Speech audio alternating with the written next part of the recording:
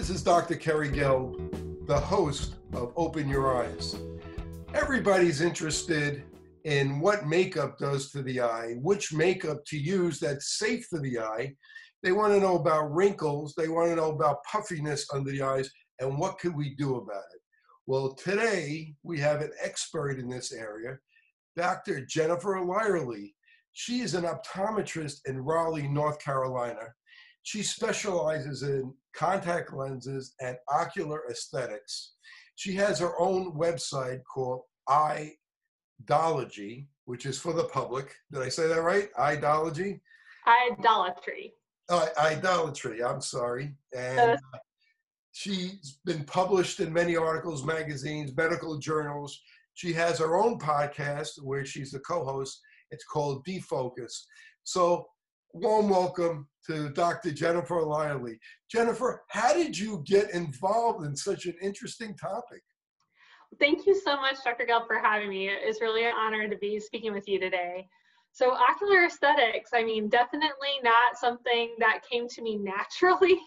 I'm not very good at my own makeup, and I feel like I just barely put myself together most days. But I found when I was out in patient care that first year out of school, I got so many questions from my patients about makeup. It was really a surprise. So you go through the whole exam, you're talking to them about their really pertinent medical and visual conditions, and then you ask, do you have any other questions? And my patients were like, yeah, what mascara should I use? And I didn't know. I didn't know the answer. It's not something that's covered in our curriculum in optometry school. So I kind of really took it upon myself to let's investigate. I didn't want to just tell them the name of the mascara I was using because maybe it wasn't the best one and I didn't have a scientific reason to recommend it. And that research led to this focus in ocular aesthetics.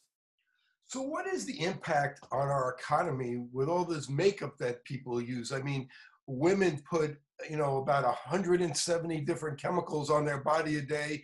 Men use 80 different products in general, different chemicals they put on a day. Kids and teenagers. What is this doing to us? And what does it do to our economy? What's it doing for us? Well, the cosmetics industry in America is huge. In 2019, it was a $532 billion industry, if that tells you anything. And it's not just women. You hit the nail on the head. Men also are big spenders when it comes to cosmetic products. There's a 2017 survey of 2,000 American men and women that I like to cite, and the average spend for a woman is $3,756 a year on cosmetic products. A man spends on average $2,928 per year. Over the course of a lifetime, that's adding up to over $200,000 for the average person. So yes, we spend a lot of money on looking good. It's really incredible. Talk about the millennials, what they're doing to this category. So millennials, you're looking at ages 19 to 39. They are the biggest spenders when it comes to cosmetic products. And we really kind of seen that across all areas of cosmetics, whether it's your drugstore cosmetics or your high-end luxury cosmetic products. And they're much more likely to be getting their information from, instead of salespeople or trusted researchers or gurus like a doctor or an esthetician, from beauty influencers, from people who are just regular people on Instagram using a new product that they got off the shelf and really don't have any medical experience or training to be making those recommendations. So they're using more products and also getting less informed insights into why they're using the products that they're using. And why do you think that people are listening to people on the internet rather than listening to doctors? So we see this across all medical care, not just when it comes to cosmetics, but when you have something wrong with your eye, what's the first thing that you do? Or like a tickle in the back of your throat, you put it into Google. We want to see like, oh, what should I do about this? What could this be? The internet has been a great equalizer where we feel like we're empowered to be able to research or learn anything that we can type into a search bar. The con of that is you have to know what to type in to get the information back that's useful. And so when you're searching generically, you'll never find out about these preservatives in certain products that can have major side effects for you. And that's the risk and the danger that we run into when we're introducing a bunch of cosmetic products to our body. Not even speaking about the eye, but the body in general. What do all these chemicals and these cosmetics do to our hormones?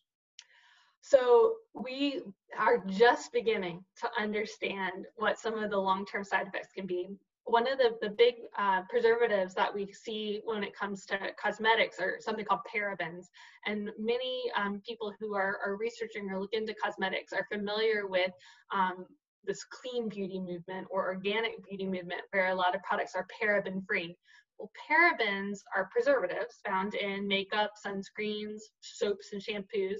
They mimic estrogen in our body, and they can be absorbed even through skin tissue. Um, Studies have shown there might be a correlational risk with things like breast cancer. So when you've got a chemical that mimics a naturally occurring hormone, it's changing up those same hormonal paths in our body that our normal estrogen should be kind of creating and controlling.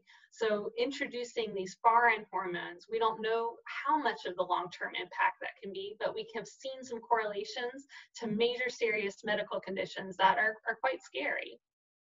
I've seen some scientists write and speak on what estrogens do to like frogs and Mhm. how it changes how it changes their hormones and it changes their sex organs. Can you talk a little bit about that?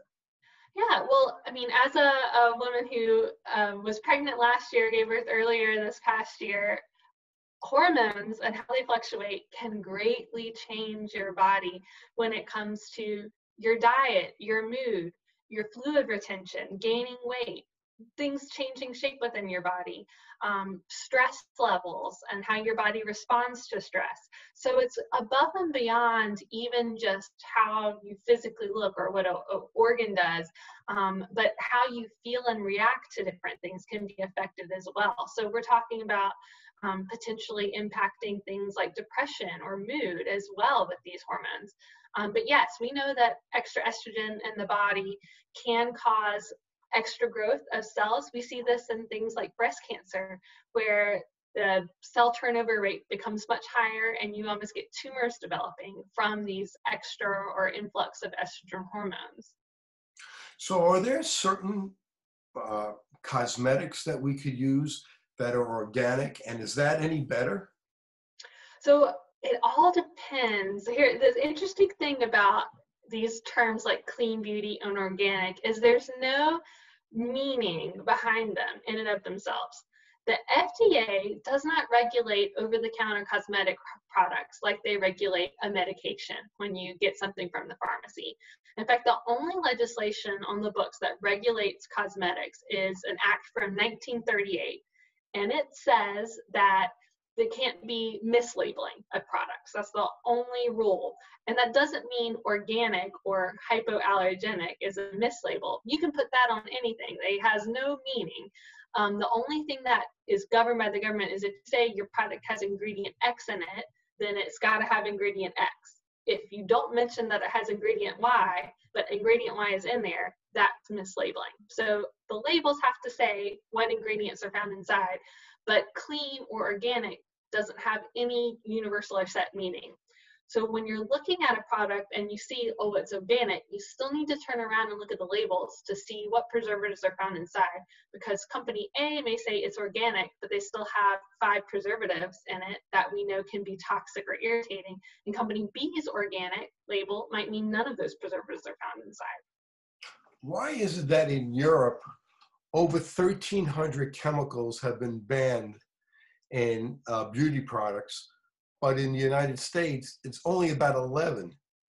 Mm-hmm. Well, we've definitely seen that the United States lags behind greatly when it comes to governance of the cosmetics industry. And it's because we don't have legislation on file that would set these kind of regulations. We talked about the last act that was passed was in 1938, and many ingredients and new research has come out since then, as you can imagine. But we've had no update to our legal regulation of this industry since that time. And with the state of our political system right now, it's not a surprise to hear it's hard to get new laws or tougher laws passed.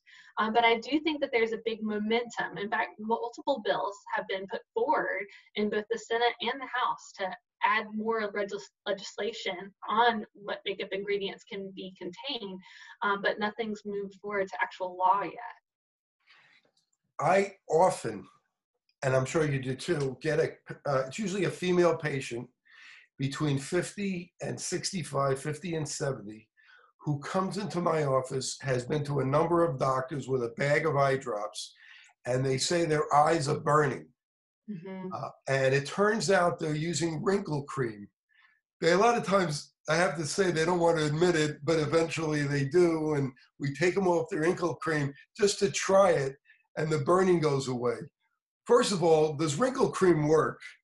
And second, what is in that stuff that burns people's eyes? So most wrinkle creams have what's called retinol in it. And retinol, it does work. What it's going to do is increase cell turnover. So it's making the epithelial cells on your skin shed faster and faster, and trying to increase the amount of new cells that you're creating, more collagen production, more elastin production to kind of pump everything up. But when you're increasing that flaking off and sloughing of dead cells and trying to reinvigorate new cell growth, it dries the skin out. So no surprise, it can dry the skin around the eye out too. And where do people tend to want to apply it? Well, around their crow's feet. So much of that cream can migrate into and around the eye. And what people will typically see as a side effect of using retinols around the eye is their eyelid skin will be really red, kind of rough and scaly and dry. And then of course the burning that you mentioned. Retinols, if they get into the eye, can cause some pretty serious effects to the tear glands. We have glands that run in our top and bottom lid that every time we blink, liquid comes out, and they're called our meibomian glands. Well, retinols can kill those glands off. So not only can it be short-term irritation, but it can lead to chronic dry as well. So even though, yes, wrinkle creams do work at increasing cell turnover, you want to be very, very careful about where you apply it around the eye. I always tell my patients, if you want to use a wrinkle cream, hey, I totally understand. I need to use one too, because it's a good way to prevent deep wrinkles from forming. But use a barrier around your eye so it doesn't get too close. The brow bone here, you don't want to put anything below it. And then we've got a bone here, kind of separates our cheek, and above it's the eye's orbit. Don't go above that. So if you stay on the bony rim and don't go inside of the bones, you're going to be good. What kind of side effects do people get in their eye, ocular side effects from makeup? If you could walk us through that from front to back. Yeah, so cosmetics can affect basically every layer on the surface of the eye. And that's why we can get such serious irritation from it. Makeup is mostly oil-based. And guess what else is oil-based? Our tears, the tear film. So the very top layer of the tears, the liquid that naturally should sit on the surface of the eye, is oil. And makeup can go in, oils stick to those oils and destabilize everything. What that's going to make happen is a lot of times your eyes will water more because it's missing the oil that holds it to the eye, so the water is just going to kind of spill off. And then also can lead to dryness because you're missing that oil layer that protects against evaporation. Now, above and beyond that, once you get past the liquid tears onto the actual eye's surface, makeup can cause some pretty serious effects there too. So on the cornea, which is the clear dome on the surface of the eye, so the part of the eye actually that we see through, that front shell, makeup and the preservatives specifically found inside of cosmetic products can kill those cells of the cornea off. It can kill off the cells on the white of the eye. It's called our conjunctiva, but the white cells on the outside. It can affect the skin cells along our eyelid. It can kill the meibomian glands that we talked about. So basically every layer on the front of the eye from tear film and back can be irritated or even cell death from these products. So what do we tell our patients that are killing tissue on her eye? I think, here's my rule of thumb. I think where many doctors will fail is when a patient says to them, oh, my makeup really irritates my eye, doctor, what can I do? And the doctor says, stop wearing makeup. That, unfortunately, while yes, many people will say, well, that's the solution, it's not practical. How someone feels about themselves, their self-confidence, that's going to be greatly impacted by their ability to feel like they're putting their best face forward, if you will, to the public. So we can't underestimate the emotional toll it would be on a person to say, well, just don't wear any makeup at all. Instead, I empower my patients to look for the ingredients that are going to be known irritants and make informed choices. I want them to still be able to wear makeup, but they're going to have to be more careful about the products that they use and how they apply them than someone else who's not irritated by the preservatives found in makeup. And I'll give them a list of ingredients to avoid and kind of go through the best way to put it on their face to minimize irritation. Let's talk about that list, but we'll wait a little bit on that. Let's talk about dark circles under the eye. What is that? What can we do about it? So dark under eye circles, this is a very common problem, especially with the lifestyle that many of us lead, because when we go through the causes, you'll see that it's very much the world we live in that's causing that. Under eye circles in and of themselves is very normal. Our skin in the eyelid is some of the thinnest skin in the body. And underneath our skin, we have blood vessels. And those blood vessels, when we're tired, when we're stressed, when we've had long hours at the computer, when we're dehydrated, those blood vessels are going to dilate. They'll get bigger. And when we've got bigger blood vessels underneath the skin, it's going to make our skin look more purple or blue. That's what creates dark under eye circles. Now, just naturally, as we age, our skin gets thinner. And so that's why many people will notice a difference when they're 30 versus when they're 20, or when they're 40 versus when they're 30. We lose about 1% of the collagen and elastin, which is kind of the plumping stuff, if you will, underneath our skin every year that we're alive. So that's why as each decade passes, we're going to feel like our under eye circle appearance is getting worse. But luckily, there are some things we can do to try to minimize that appearance. What are they? Yeah, so the first one is a more healthy lifestyle. Drinking more water is really, really important, because if we're dehydrated, those blood vessels dilate. So there's no magic rule about how much water we need during the day, but pretty much all of us aren't drinking enough. I always tell people, if you can do 4 to 6 8-ounce glasses a day, you're doing a really good job, but more is better. Sun protection, anything that causes damage to our skin, that can thin our skin earlier or faster, is going to make this appearance worse. So we want to protect our skin, and sun protection is the best way to help minimize those free radicals and UV damage that cause aging appearance. So wearing your sunglasses when you're outside is really important to minimize this. Getting a good night's sleep. If we're tired, our under eye circle appearance is going to be worse. And then the other thing is computer and screen time. One of the worst things that makes our body really tired is long hours at the computer. We have a dark room.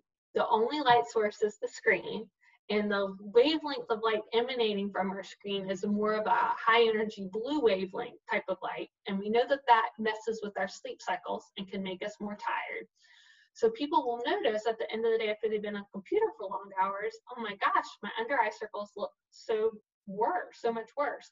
Well, being in a dark room with this high energy blue wavelength light kind of emitting from you and sitting and not moving around, it puts our body into rest mode. When we get into that kind of nighttime mode or rest mode, our blood vessels naturally dilate, and we're going to see a worsening of our under eye circles. Dr. Love, you might have seen this from your own patients. Many of my patients will tell me, I started wearing these computer glasses, doc, and now I feel like my under eye circles are really bad. Actually, it's the computer and using the computer that's making the under eye circles bad. But computer glasses can actually be protective and help. I like recommending for my patients who are spending long hours at the computer, different sort of glare coatings or blue blocker coatings to try to minimize some of that light coming into the eye that can upset that sleep-wake cycle.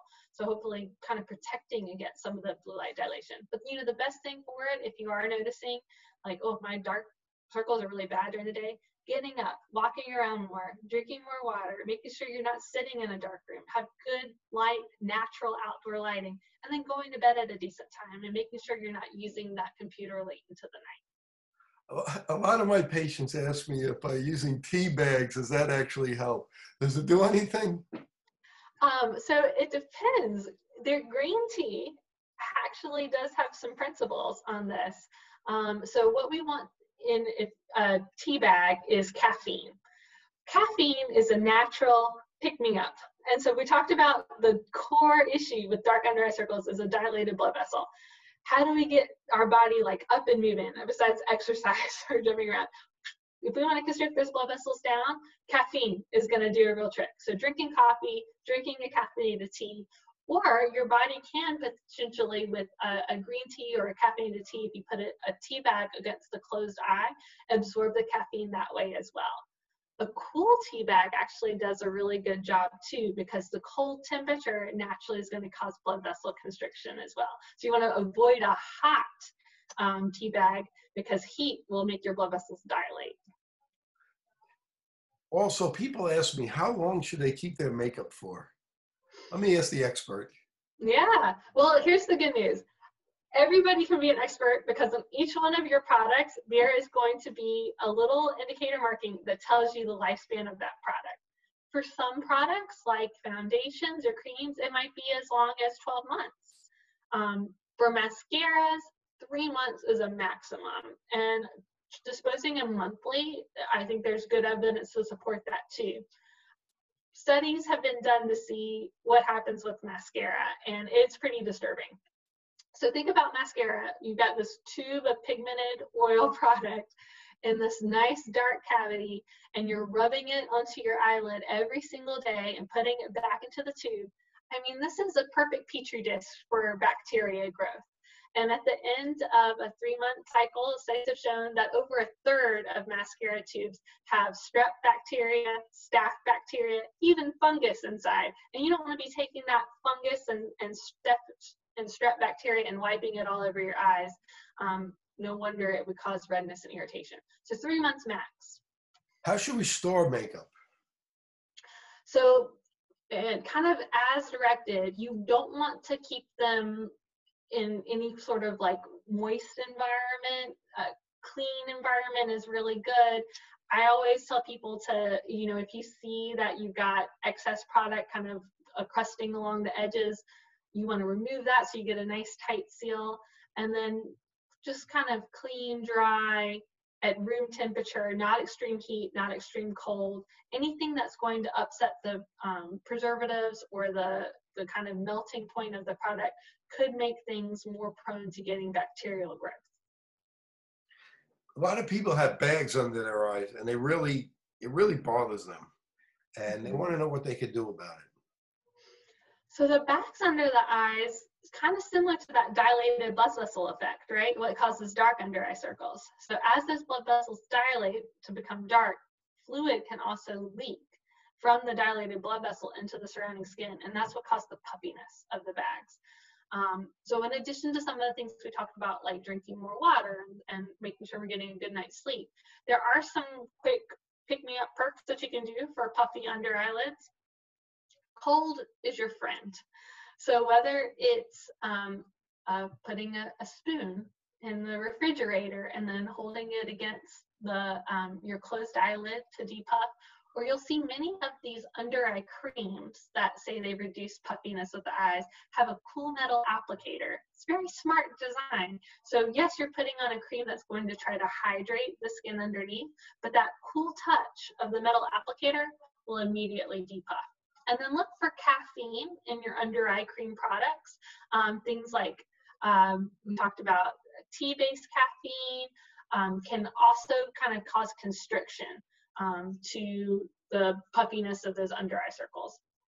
Now, in kind of a more aggressive approach, if you've tried creams and cool compresses and that more all natural approach there, another way to move forward is through kind of in-office procedures like fillers and Botox, and that can kind of restore muscle apposition, build up kind of the thickness of the skin with fillers, and prevent some of that liquid or from pooling underneath the skin that causes the puffy appearance. A lot of patients use cucumbers. You see these magazines and they're sitting with the cucumbers on the eye. Does that have any benefit? Yeah, I mean, it does make sense. So cucumbers are cool. And so we talked about that cold temperature shrinks the blood vessels, pulls fluid back into the blood vessels, right? And then cucumbers naturally in themselves have a super high water content. So to a certain degree, they're hydrating and moisturizing. And hydrating will also help reduce the appearance. Now, that medicine for the bags under their eyes, I've had patients ask me, is that the same as hemorrhoid cream? So I'm not super familiar with that kind of idea. I've seen, okay, so there is a medication for bags under the eyes that is a prostaglandin analog based, and how it works is a bit different than how a hemorrhoid cream works. But what it does is prostaglandin is a natural occurring kind of inflammatory mediator within our body. But when you apply it specifically to the eye, it can actually shrink the fat pads that we have around our eye and the orbit that can make kind of the eyelid look more puffy because you got a thicker fat pad there. So it'll kind of shrink that appearance down with time. The con on a prostaglandin analog cream for under eye circles, though, is it can cause almost like a sunken appearance where your eyes look like they're sitting deep within the eye. It's not reversible, and it can also increase the appearance of dark circles. So yeah, it might look less puffy because you've got less of a fat pad here, but it's darker. So pros and cons. I haven't personally gotten so that I recommend that in any way, as I feel like the side effects are worse than the issue. While we're talking about prostaglandins, let's talk about serums to grow eyelashes. Mm-hmm. How does that work? What is that? So you hit the nail on the head on that one. It's exactly how they work. So prostaglandins, we've been using in eye care for a really long time. We know that they treat glaucoma, which is a condition that can blind people. And what we found that when our patients were using these prostaglandin drops for glaucoma is that they were getting these really nice, long, luscious eyelashes. Well, a very entrepreneurial spirit at the company that was making some of these medications decided, well, why don't we market it for eyelash growth? And that's where Latisse was born. It's the prescription eyelash growth serum. And it works, okay? Using Latisse, you apply it with a wand onto your eyelids. It will make your eyelashes longer, thicker, darker. Typically takes somewhere between 6 weeks to 2 months to get a full effect. But we also know it has side effects. In the Latisse studies, 4% of users got redness, irritation, stinging, burning, chronic dry eye issues. All right, and because prostaglandins create inflammation, that's what they do, that's the type of hormone and chemical that it is, it's no surprise that it's creating inflammation on the eye as a side effect. Now, what people often don't realize, because when you get a prescription for Latisse, all of those side effects are very clearly labeled and listed. When you're buying it over the counter, lash growth serum, not necessarily something that they're going to advertise or mention, because legally, like we talked about earlier, they do have to because it's over the counter. But the ingredient inside that you want to look for is something called isopropyl cloprostenate. This is a synthetic prostaglandin analog. It's got a very similar chemical structure, and even though there's been no FDA studies on this chemical because it's not something under FDA regulation, it has the same side effect profiles that we would expect because it's mimicking a chemical that we know has side effect profile. And so redness, irritation, dry eye, you're kind of crusting along the eyelashes or burning or stinging, all of that is potential side effects from over-the-counter lash growth serums as well. I tell my patients if longer lashes is what they're wanting to achieve and look for, they need to be informed. Look for that ingredient on the back of their product and know that these side effects are possible. If they experience any redness or irritation, they should immediately discontinue using it because the damage can be permanent. Do you ever recommend any over-the-counter eyelash growth serums? I personally do not. And at the same time, I understand that some of my patients do want longer lashes and they're irritated by mascara. False eyelashes have their own side effect profile where we're using glue to adhere fake lashes onto the surface of the eyelid. That glue can be irritating. It can cause things like styes and bacterial growth along the eyelid. So there's no way to achieve that longer eyelash look that doesn't have some risk of side effects. But I think our patients need to be educated on what ingredients are in those things and what side effects are possible, so they know if they experience irritation, they need to stop immediately. So if you're going to recommend it as a doctor, typically you'll use the prescription one, the Latisse. I typically will use the prescription because at least I know if that particular formulation, it's only 4% of people that will get the side effects. Where I don't have any study data or research data to show the percentage of people using over-the-counter growth serum, how many of them will get a dry eye issue side effect. And it could be a lot higher than 4%. We just don't have any studies because the companies have no reason to perform these studies that have a negative impact to them. I've seen people who use prescription eyelash serum where their eyelashes actually fell out and they would have patches of missing eyelashes. Have you ever seen that? Yes, it is possible. So some of the side effects of Latisse, where we do have the study shown, have shown that you can get almost like an allergic reaction to the prostaglandin analog. You'll get swollen eyelids and damage to the root of the lashes that can cause lash fallout. And again, this is one of those where the irritation typically is going to happen within 1 or 2 uses. You're going to know if you're having a negative reaction to it, and you'd want to discontinue right away instead of continuing to use the product and then continuing to have the lash fallout. Yeah, I've seen their eyelids get purple as well. Yes. Darkening of the eyelids is a very common side effect. And again, that darkening, it can be permanent. So it's something that you don't want to continue to ignore and keep using because you might live with it the rest of your life. So let's go back to the different ingredients that they put in cosmetics, preservatives. Speak about each one. What are the dangers? What are the risks, if there are any, with each one? So this is not an exhaustive list by any stretch of the imagination, but I want to go over the big ones that I feel like everyone should know and recognize and should know to avoid. The first one is called BAK, or benzalkonium chloride. It's a preservative that's found in many makeup products and a lot of eye drops as well. And it is really toxic to the surface of the eye and the cornea. It can cause death of the cells with very minimal use. Just 15-minute exposure can kill off your corneal cells, okay? So if you think about a cream or a makeup product that you're putting on all day, you're getting a lot more than 15 minutes of exposure with it.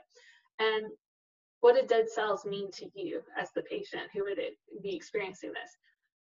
Pain, tingling sensation, your eye might look red in the mirror, your vision could be very blurry. So just kind of that irritation, discomfort, blurry or distorted vision side effects. Other ones to look out for are formaldehyde releasing preservatives. This is a whole category of preservatives. They have lots of long and strange names. So what I tell my patients to do is when you get to a word on the ingredient list that you don't know what that is, put that into Google and it will kind of pull up what kind of preservative that is, because there's 40, 50 of these that release formaldehyde as they bake down. All of us know formaldehyde. If you think about when you were doing dissections in high school and you had the frogs, and you open it up and it it smells terrible. It's a really strong preservative and very, very toxic when you get to certain concentrations. In the United States, we have no regulations on how much of the preservatives you can have in your products. This is a preservative that is commonly found in shampoos and soaps, foaming cleansers. It used to be in baby shampoo, and only after a lot of public backlash was it removed in the last few years. And so studies have shown that it could increase the risk not only of redness, irritation, dry skin, eczema. It can also cause potential side effects like nasopharyngeal cancers. And that's why in the European Union, it's actually banned at concentrations of over 0.2%. We talked about parabens earlier. Parabens are the ones that are preservatives that mimic estrogen in our body, so they can have hormonal side effects. research has shown that estrogen is very tied to tear production and the tear production pathway, which is why many women will notice as they go through menopause, their eyes get drier, their skin gets drier. This is kind of dryness is somehow when oil production and estrogen are related to each other. So we're still understanding exactly this complicated pathway. But mimicking estrogen with the preservative can definitely disrupt tear film and cause dryness as a side effect. And we talked about there are even some studies that suggest maybe a risk of things like breast cancers as a side effect. And then the last one is one that's super common, phenoxyethanol. Phenoxyethanol you're going to find even in your sensitive face washes, like Cetaphil, or things that say dermatology approved. So these labels, hypoallergenic, dermatologically tested, doesn't mean that you shouldn't flip around and read what ingredients are actually inside, because a common side effect of phenoxyethanol is redness, eczema, skin allergies. If you've ever had someone that has a lot of flaky skin along their top and bottom eyelids, a lot of times that's from either a face wash or a cosmetic creating this kind of localized irritation. And discontinuing the product is going to make that eyelid eczema go away. So are there products out there that doesn't have this stuff in it? Absolutely. And one of the best places to find them, there's a website called petitvour.com, petitvour.com. I don't personally get into the habit of recommending X brand or one brand of products, because all products have some sort of preservative inside to minimize bacterial growth. I mean, these are products that are liquid, that are oil, so that bacteria loves them already, and you're touching your face and you're touching it. So bacteria growth is a real problem here. We need something to limit bacterial growth in our products. But you can research and find on that website multitude of different companies, and they're not all expensive. You can get, your normal $10, $20 products all the way up to your $100 or $200 products on this website that are free of all of these preservatives. What is quinterium that sometimes is in these products? Yeah, so quaternium 15 is specifically, but quaternium in general, it's one of those formaldehyde releasing preservatives that we were talking about. And it's the one that's really, really commonly found in foaming cleansers. Used to be, like we said, in Johnson's baby shampoo until they recently changed the formulation. But look for it in your shampoos, in your face washes. You can even really commonly find them in eyelid cleansing scrubs. So if you're having a patient who's got eyelid irritation and you're having them use eyelid foaming wipes and they're still having irritation and telling you their eyes aren't feeling any better, they may have a sensitivity to quaternium 15 as a heads up. Wow. So let's talk about, you brought up mascara before. Tell me the good, the bad, the ugly about mascara. I examine patients, you do, we all do, and people have mascara and it just kind of lays there like rocks. That is so true. So mascara, the reason why it's such a big irritant, and studies have shown it's a huge irritant. People that wear mascara every day, over 66% of them report daily irritation. So if you wear mascara, you're probably irritated by it. And the reason why that is because mascara is an oil-based product. And so it sticks to the oils on our skin and the oils on our tear film.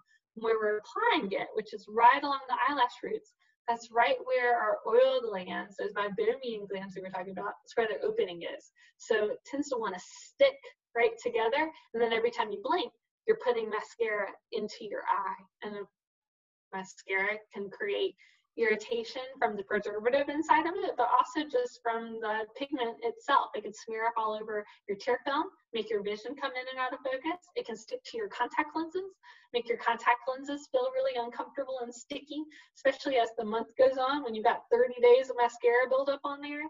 And we're talking about microscopic buildup. As doctors, we're going to see it when we pull over our microscope, the slit lamp. But in patients, you're not going to be able to look in the mirror or look at your contact lens and necessarily see like, oh, there's a ton of mascara debris on my contact lens. So how are you supposed to apply mascara the correct way? So there's going to be a lot of debate on this one. But what I've found from looking at research, especially with contact lens wearers, the order in which you do your makeup is really important. With mascara, I want to avoid as much as possible getting it in touch with the eye.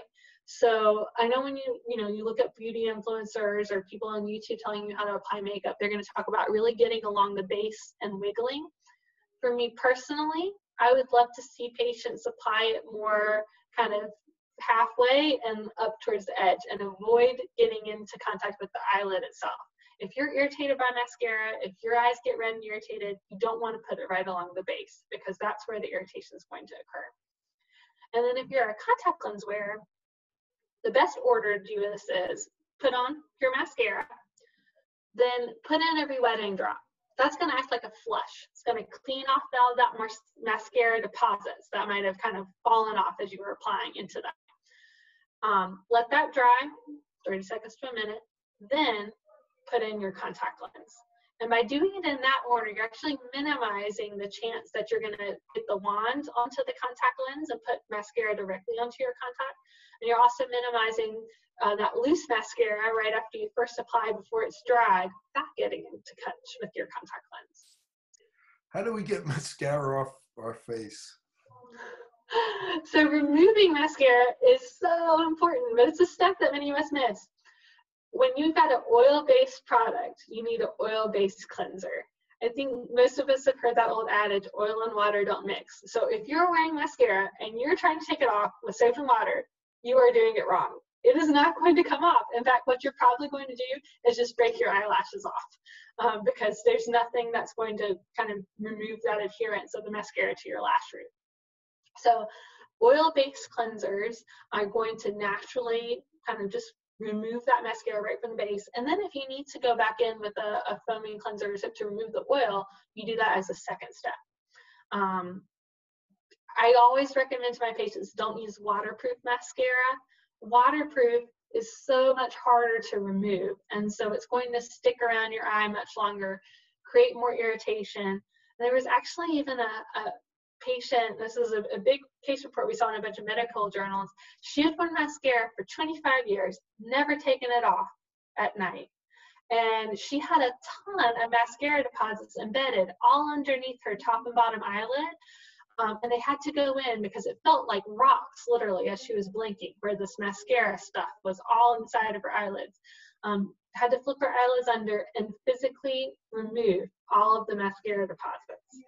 So taking your makeup off nightly and using a product that's going to come off better, so avoiding waterproof mascara, is the best way to go. So we want to avoid oil-based mascara. So is there water-based mascara? Are there brands that actually say water-based?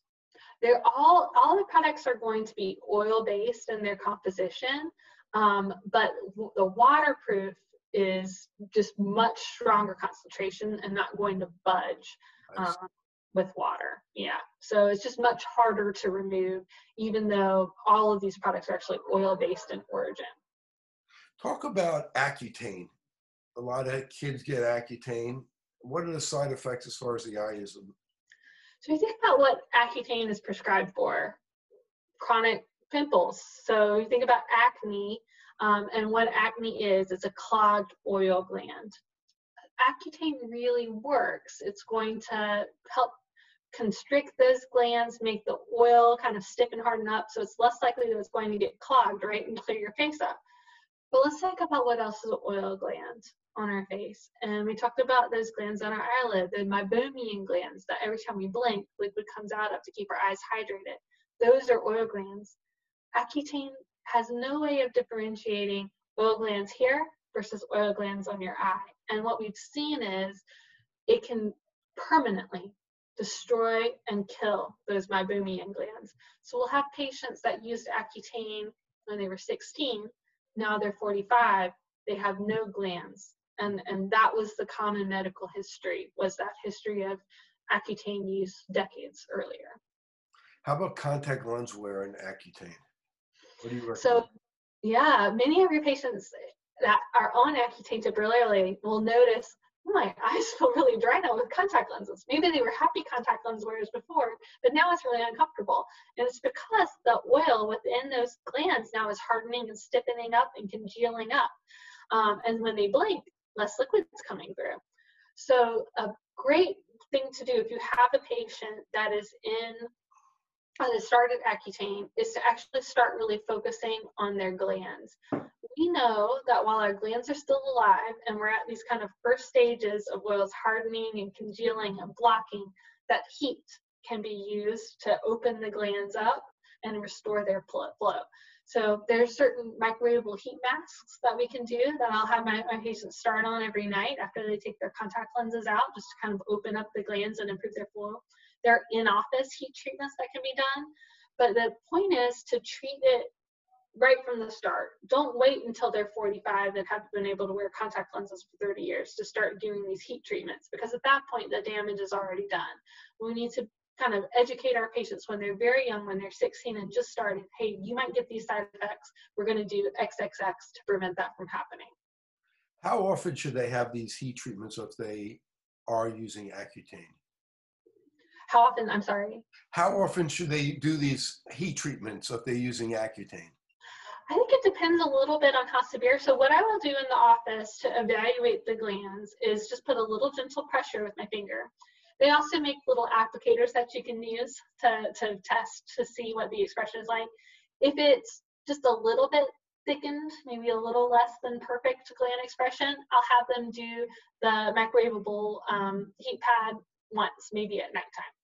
If it's really congealed, if I can see like toothpaste coming out, that I need it twice a day. Just doing it once might be not enough. So 1 to 2 times a day, depending on severity. And how about those in-office treatments where you have to heat it up and express the meibomian glands? So that heat is a lot more targeted. And for some patients, at-home microwavable heat mask, it's just not going to be enough. In-office treatments get to temperatures over 108, maybe up to 110 degrees.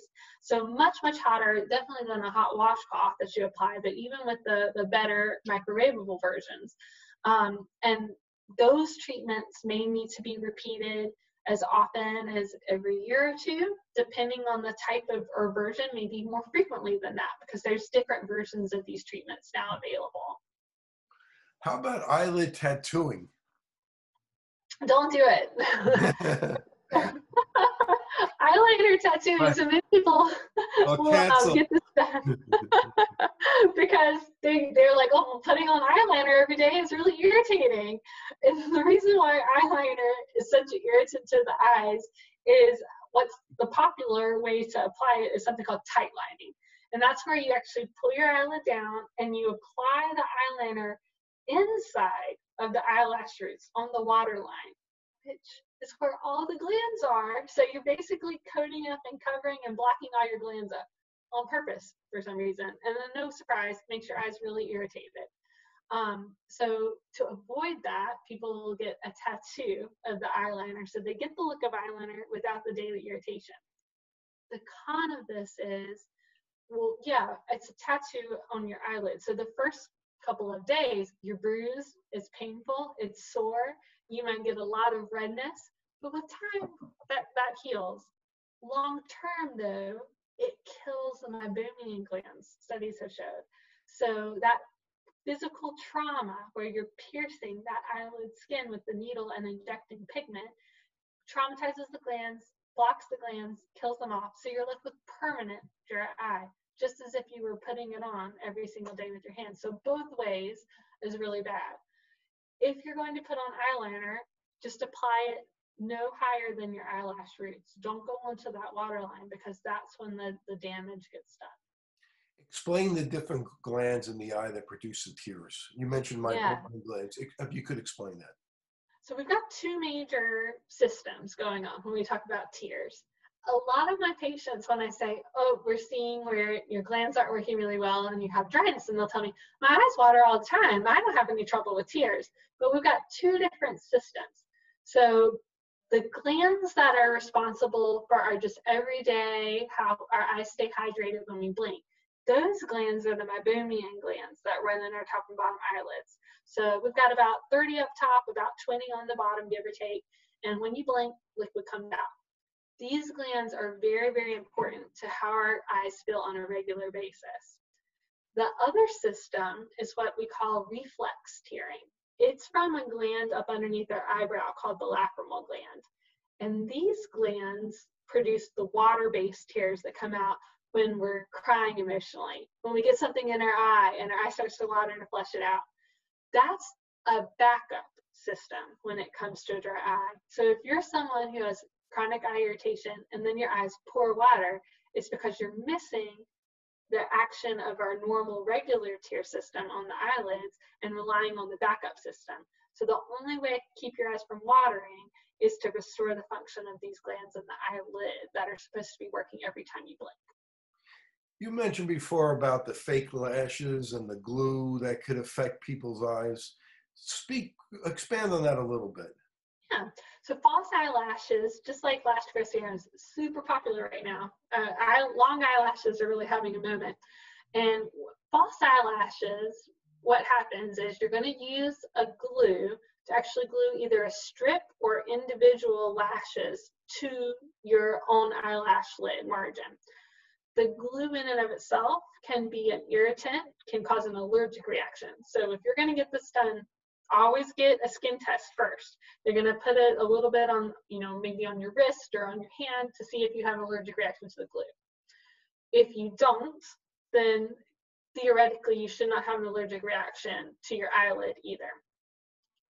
During the process, though, of them applying this, sometimes the glue can actually get into the eye or around the glands and create some redness and irritation from that. So if a patient has recently had false eyelashes applied and they're getting a lot of irritation, redness, burning, stinging, really my only real way to resolve it is to have them go back to the salon and have them use something to dissolve the glue and remove it. Okay, so long term, let's say everything goes well with the application, you got the false lashes, the other big mistake patients will make is not to clean them.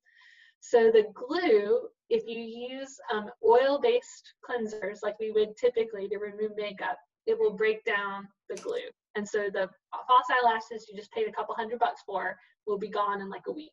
And people don't want to do that, right? So they'll avoid cleaning altogether. That's a mistake because the glue naturally will start harboring bacteria and lid debris, and you can get styes, you can get eyelids infections.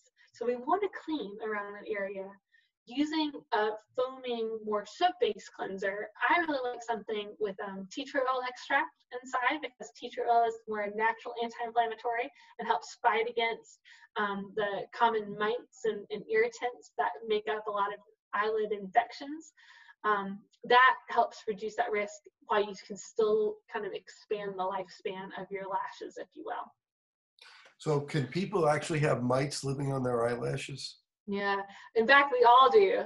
That's a kind of scary take home. But just like we have bacteria on our skin at all times, that's normal. That helps support our healthy immune system. We all have these little mites on our skin called Demodex mites. They're very small. You're not going to look in the mirror and see them. Your dogs have them, your cats have them. It's just a normal part of being alive. But when we get too many of them, when we tip the scale where there's an excess population, if you will, it can create chronic redness, irritation, trouble with dry eye. And we see this especially in our patients that have rosacea. So if your skin type, you're really prone to flushing, you have a lot of redness around your nose or on your cheeks, there's definitely a high correlation between that chronic redness and higher populations of Demodex. So using something like a tea tree oil based cleanser to reduce the Demodex population can improve your symptoms. Other treatments that are getting really popular is something called IPL, or intense pulse light. That constricts those blood vessels and kind of dries up where they might be leaking out, and also by doing so controlling the Demodex populations. So people are getting these IPL treatments not just to treat their facial rosacea, but you can do it if you have chronically red eyes as well around the eyelid. Now we've pulled Demodex off people's eyelashes and we see the mouth moving, and they actually have these live little mites. I guess they have a lot of them. And the treatment for that again is? It's a tea tree oil based cleansers. There's all different name brands of medical grade cleansers. Clearadex is one that we oftentimes will use in the office. But then long term, you can use diluted tea tree oil shampoo, for example, or I like to get kind of prepared tea tree oil eyelid cleanser specifically, so you don't have to do any like at-home chemistry and diluting things down. You can get this at the drugstore. We Love Eyes is a really good brand that is in CVS even now, or you can get it on Amazon. So a lot of different places to find these that are specifically formulated to clean the eyelid. If you do want to clean your eyelid and you have a lot of cakey stuff on your eyelid, how often do you recommend doing it, and for how long do you need? Yeah. So again, this a little depends of person to person. If you wear makeup, you need to be removing it at least nightly. For most of my patients that are having rosacea or chronic dry eye issues, or maybe prone to styes or prone to eye infections, I would say once a day. And then you're cleaning right along the eyelash roots. Get right into the base of the lashes, tops and bottoms. You know, nothing excessive. We're not trying to scrub. It's not like the skin needs to come off, but just kind of massaging into the area where bacteria or the Demodex tend to cluster. And they live within the glands and the hair follicles of those lash roots. So getting into the bases of the lashes is the place that you want to go when you're cleaning. 30 seconds to a minute, maybe 2 minutes on the long end, as far as how long to clean for. If I have a patient who has an active infection, at the doctor, they'll sometimes call it blepharitis, which is inflammation of the eyelid, or you have a sty that's going on where you've got infected, clogged tear gland in your eyelid. I might do as many as 2 or 3 times a day, depending on the severity. But for maintenance, once a day is a great thing to do. We talked about the eyelash growing before. How about for me to put it on my head? Can I grow hair with that stuff? So the verdict is out, but there's no science to really support it, unfortunately. How the lash follicles work and their growth cycle is apparently very different than our hair growth cycle. And I've had a few patients experiment to see, like, oh, let me just put it in like my scalp. And then in this in-office trial, they didn't really experience any effect. So I think there's a reason why we haven't seen a pharmaceutical company marketing it for hair growth yet. It seems like it's a different action. Shucks. Okay. Now, what are some beauty products in wrapping up here that we should avoid? You know, I know they have these little fiber stuff I see sometimes floating around people's tears. Can you mention that? Yeah. Oh, that's a big one. Okay. So we talked about avoid waterproof mascara. The other mascara you definitely want to avoid are these fiber-based mascaras. The idea behind them was, okay, well, you want thicker, fuller, bigger lashes. We're going to put all these little synthetic fibers into the mascara tube. So when you coat on your mascara, you get a bunch of hairs coating on there at the same time. Well, not surprising to any of us, those hairs fall everywhere, and many of my patients, I'll see them floating around underneath their eyelids or on the white of the eye, sticking to their contact lenses. They're big irritants, so definitely avoid that type of mascara as well. Anything else that we should be avoiding? Any makeup wipes? Just avoiding the eyeliner specifically, but avoiding tight lining where you're applying it to the waterline. Avoid putting your concealer or any sort of eyeshadow or foundation. Avoid getting into the waterline with any product at all, because that's where you're going to create major irritation. I do have to ask you about these tattooing of the iris. Can you talk about that? People injecting into their eye to change their iris shape? That sounds horrible.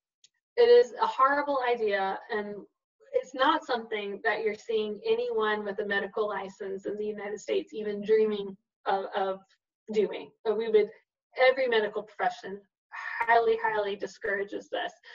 Because when you go into the eye and inject something inside, you're actually changing the fluid volume inside the eye. And the side effects of these procedures, people have gotten glaucoma, people have been blinded.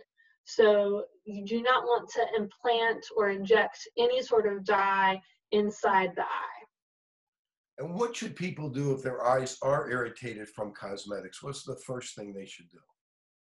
So the first thing you should do is almost do like a clean sweep, if you will. When you're going to see your eye doctor, they're going to give you treatments to reduce the inflammation. And during that time, we're going to kind of do a detox on the products that you're using around the eye and just focus on how do I restore the broken cells, reduce the irritation, make everything brand new. Typically, that process is going to take a week, maybe 2 weeks in a severe case. And at that point, I say, okay, I'm going to see you for a follow-up after we're done with this eye drop or whatever treatment we're doing. And I want you to bring every product that you use in and around your face with you. That sometimes it's a really big bag, okay? And this includes face washes, night creams, you name it. And at that visit, we're going to go through and look at the preservatives so you can see on the labels all the different things that could be creating eye irritation. In that process, there might even be things where we decide you're not going to use this one anymore because this one has too many ingredients that we know that's an irritant. And maybe we decide, okay, we're going to try this one. Let's give it a couple days. If the irritation comes back, we'll know we have to avoid that preservative. So we can do kind of more of a test to reintroduce things. An alternative is you can actually do skin testing now, kind of like allergy testing for different preservatives that are commonly found in cosmetics to find out which preservatives you're irritated by specifically. And then you can look at your labels and say, oh, I can't use this, I can't use that. I need to use a different product instead.